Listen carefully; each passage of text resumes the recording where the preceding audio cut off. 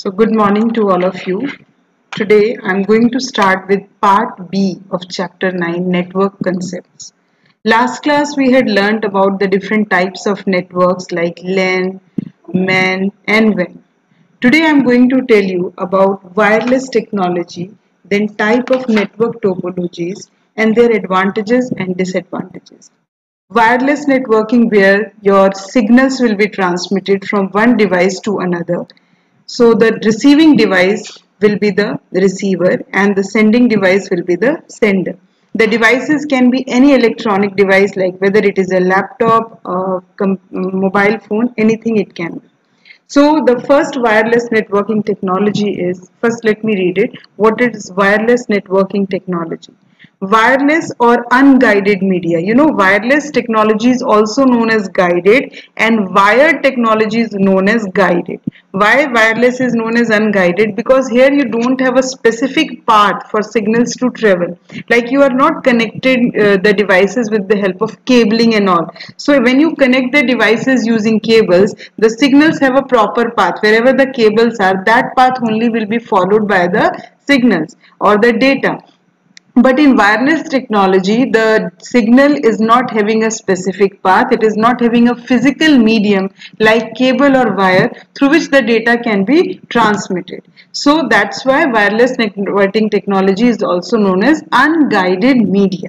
Depending upon the distance and speed, different technologies are used like Bluetooth and Wi-Fi. One more is there like infrared, which is the shortest wireless technology which was used earlier. There we had to keep the devices in front of each other and the distance between the devices was too less. Otherwise the data was not getting transmitted. After that we got the Bluetooth, which you all are aware of. You connect your devices through Bluetooth technology and you transmit the data from one computer or one device to another. So it is a short range wireless technology to connect the devices. You can see the icon. Whenever you have enabled the Bluetooth means function of any of the device, this type of icon will be disabled. This will be shown on the screen.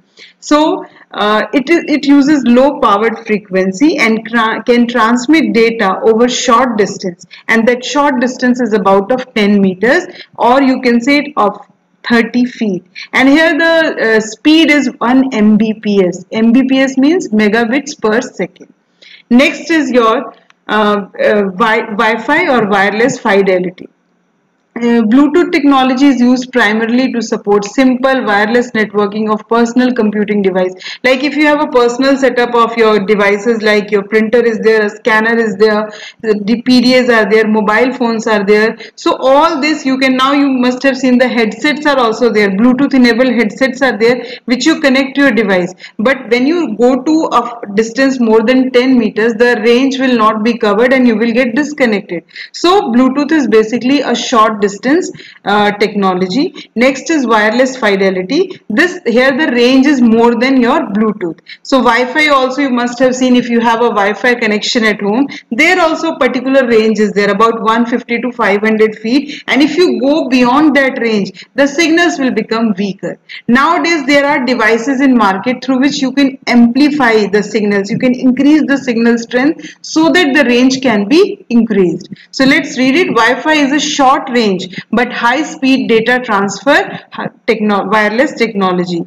It also provides wireless broadband internet access to Wi-Fi enabled devices like smartphones and laptops. Wi-Fi is also used to set up a wireless LAN, where the acronym for wireless LAN will be WLAN. So the typical range of a Wi-Fi network is up to 150 to 500 feet.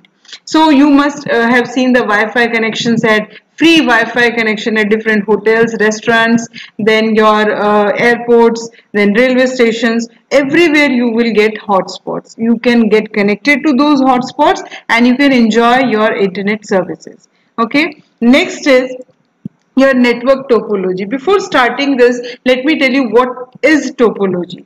Topology, as I told you, set up a network, whether it is LAN, WAN or MAN, how you are going to arrange the computer, how you are going to use the cables, how wireless technology you are going to use. So basically topology is the arrangement of computers, cables, any other electronic device and other peripherals. Peripherals means IO devices, any type of IO device which you are using. How you are going to place it, in what arrangement you are going to provide them. So that is basically topology. Physically, how you are placing the devices near to each other, where they are connected to each other, or some other device in between you are using. So that physical arrangement of your computers, cables and other peripherals is known as topology.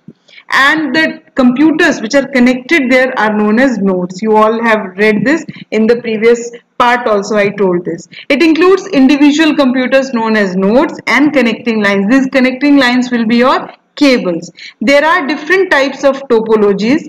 Physical topology should not be confused with logical topology, which is a method used to pass information between workstations. See, why physical topology? How you're going to keep the computers in a network, that is physical topology.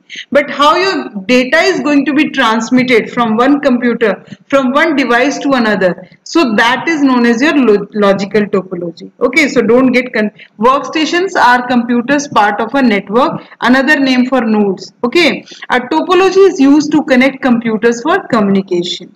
In network terminology, the workstation or node refers to the computer system which is connected in a network. In the previous part also we did it. The computer part of a network is known as a node, workstation or host. But if a computer is a computer which is not part of a network, it will be known as a standalone computer. So there are different types of topologies. We have bus topology, ring topology, star topology, mesh topology and tree topology. All these type of topologies have a different physical arrangement of their devices, computers, cables and all. So let's start with bus topology. Can you see this figure? Here in between a bus is there. This is the device, or you can say the communication channel, and to this all the computers will be connected, and this channel is known as the bus. So this is a common channel or communication medium, common communication medium through which all the devices will be connected. That's why this is known as bus topology. Here the setting of the this type of topology is very easy. Whenever you want to install a new computer, simply you just connect this to the bus and it will become the part of the network. Any computer, suppose this computer has to send any message to this computer or this printer or this computer, so it will pass the message to this communication medium, and from here only this computer will pick that this message is meant for this computer, it will take from there. So this type of topology is known as bus topology. In the bus network topology, every computer is connected to a main cable called the bus. Okay, this is the cable which is known as the bus. This cable acts as a common communication medium between the computers. Now, what are the advantages? It enables an easy connection between the computers, as I told. It requires less cable length. How much cable is required? Only cable is required for connecting to the bus, not to other computers. We have to connect to the bus. Once the computer is part of the bus, it has become the part of the network. Now, what is the disadvantage? If in between the main cable, if the bus is only damaged, the whole network will come to a halt. It will not work. It will shut down because all the computers are connected to the bus. Then it is difficult to identify the problem if the entire network shuts down. If any problem is there, you will not be able to identify in which particular computer you are facing the problem, because every computer is directly connected to the bus, not individually connected to each other. These are the disadvantages. Next we have star topology. You can see the shape here. What type of shape? A star shape network. That's why the name is given as star topology. In the star network topology, there is a hub. You can see this hub in the center, hub or switch, where all the computers will be connected. So any message which the computer has to pass, suppose this is computer number 1 and this is computer number 5. If it has to send any message to computer 5, first the message will go to the hub or switch, and from here this client will take the message. So in bus topology, a bus was there through which all were connected, and here a hub or switch box will be there to which all the computers will be connected.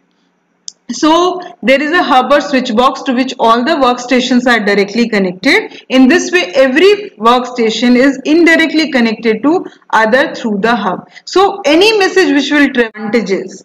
Advantages, very easy to understand. This computers can be connected easily.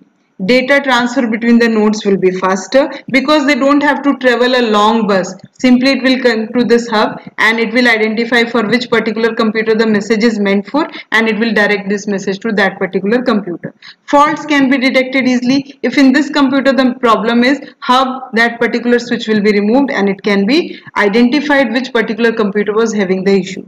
Parts of a computer can be removed easily. Now what are the disadvantages? More cable length is required. If the hub is placed here and a computer has to be conducted, that much cable is required. Another disadvantage, if this hub or switch fails, entire network will come to a halt or it will shut down. Next type of topology is ring topology. Why this name? Because here the computers will be placed in the form of a ring only. That's why the name ring topology. Every computer, every single computer will be connected to two neighboring computers. So one wire to this computer, one wire to this computer. Okay, in the ring topology, every device has exactly two neighbors for communication purposes. All messages travel through a ring in the same direction. So if the computer is following this direction for passing the message, it will follow this method only. Suppose this workstation has to send a message to this. So that message will travel to this workstation first, then this, and then finally it will reach there.